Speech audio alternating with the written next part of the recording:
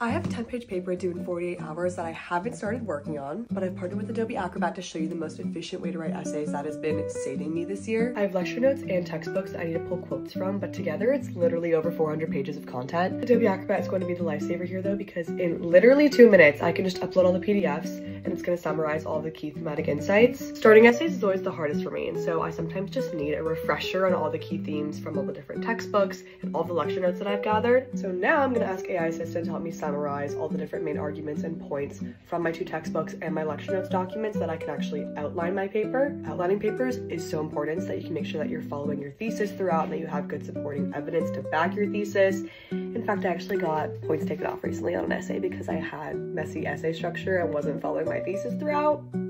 Super awkward, so we're definitely going to be focusing on that today. So already here, AI Assistant is helping me by pulling some strong text evidence with these clickable citations that I can show you exactly where in the book that information is so you can read a little bit further. And it's just so much more efficient because now I don't have to scroll through hundreds of pages of reading. But the tough part is now over because I'm all outlined and ready to write. So definitely check out Adobe Acrobat so that you can start writing your essays in the most efficient way possible.